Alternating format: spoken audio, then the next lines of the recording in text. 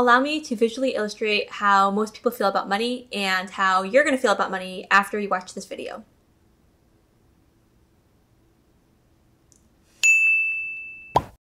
Hi Free Buds, it's me, Micaela. Even though I look very young for my age, it's the Asian baby face. Can you believe I'm almost 25?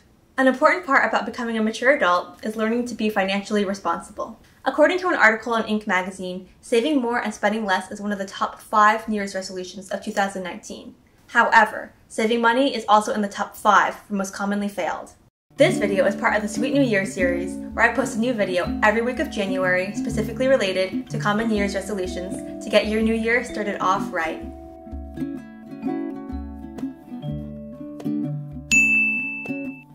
From an early age, my parents did a good job at instilling in me the value of working hard to earn money and saving that money to make a purchase you really need or want.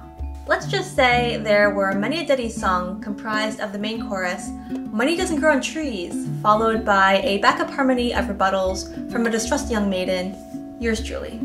In return for keeping my room neat and tidy, regularly practicing the violin and piano, maintaining good personal hygiene, helping take care of our dog, and overall being a well-mannered, polite young lady, I received a weekly allowance. If I wanted to buy Barbie's gymnastics accessories pack, I had to first figure out what I do to earn the money, then save the money to make the final purchase. My allowance could be used towards a portion of the purchase, but I'd have to take on other household tasks to figure out how I was going to make the money to fill the gap. I remember making my parents omelets for breakfast, loading and unloading the dishwasher, setting the table, sweeping floors, folding laundry, making my parents' bed, brushing our golden retriever until he had no fur left, vacuuming, sweeping floors, raking our driveway, all to earn the money I needed. As I grew out of my allowance and took on older kid jobs, like babysitting, dog walking, and watering our neighbor's garden, I learned not to be frivolous with the way I spent my money. Life isn't cheap. Aside from the obvious have a budget and don't spend over your budget, here are my top tips on how I save money. Number 1, buy on sale. Most things eventually go on sale, with the exception being if an item is independent designer. And even independent designers usually have end of season or holiday sales, so be strategic with your timing. Number 2, one in, one out. If you're going to buy something new, why not sell or donate something that you already have so as not to accumulate clutter?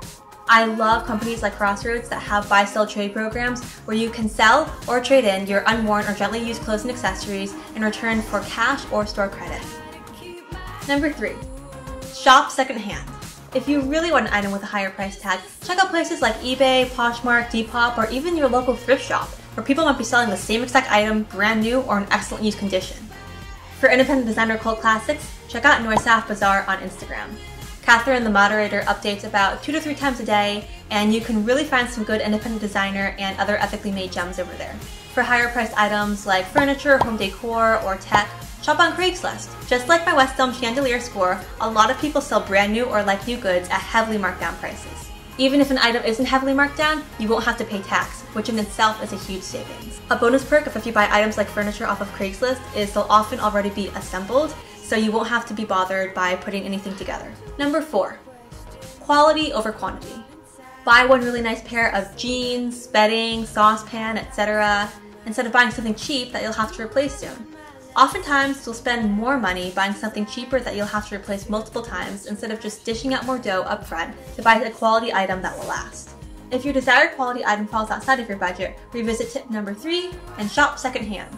Number 5, sit on it. Have an internal monologue with your soul. Ask yourself, do I really need this or want this? Or do I only think I want it because I saw it pop up in a targeted Instagram ad and I thought it looked really cool, but I don't really need it? Sometimes you might think you want something, but if you sit on it long enough, the feeling will pass. Similar to eating. This will cut down on impulse spending. I can't tell you how many times I thought I wanted something, sat on it for a week, then completely forgot about the item altogether. Number 6, hack the system. AKA, exploit the system within the rules. If you have 2 coupons, politely ask if you can combine them both in a purchase. Every so often you'll run into either an overly nice or ill-informed employee, both work well in this instance, who will gladly combine 2 discount codes for you that technically shouldn't be combined. Sometimes they can run 2 separate transactions for you, so you can use 2 discount codes that can't normally be combined. The key is to always be gracious in your ask, and sometimes they will acquiesce. Also, if an item goes on sale or gets additionally marked down after you make your purchase within a reasonable amount of time, like 2 or so weeks, Don't be afraid to ask if they will retroactively honor your discount. Number 7, the last tip. Make sure you're not auto-paying for things you're unaware of. This requires rolling up your sleeves and doing a little deep dive into your bank account or credit card statements. The auto-pay feature is a godsend if you're worried about forgetting to remit a recurring payment, but make sure you're not paying for services that you don't use, like a gym membership or another service that you're unaware of. A lot of times, different companies will offer free 30-day trial periods, but will charge your credit card if you don't cancel on time after the 30-day period is over. I am by no means the best at saving money, but I'm trying to get better every day. Part of growing up is learning that you can do anything but not everything. And saying no to things includes saying no to making purchases that you don't necessarily need or will put you under some sort of financial strain. Thanks for watching! If you like this video, be sure to give it a thumbs up, subscribe, and comment down below your best hack on how to save money. I'm also thinking about doing another video on how to creatively make money, so let me know if you're interested in that too. Keep it sweet, make your own salad, and I'll see you next week to tackle the very last resolution in our Sweet New Year series. Bye!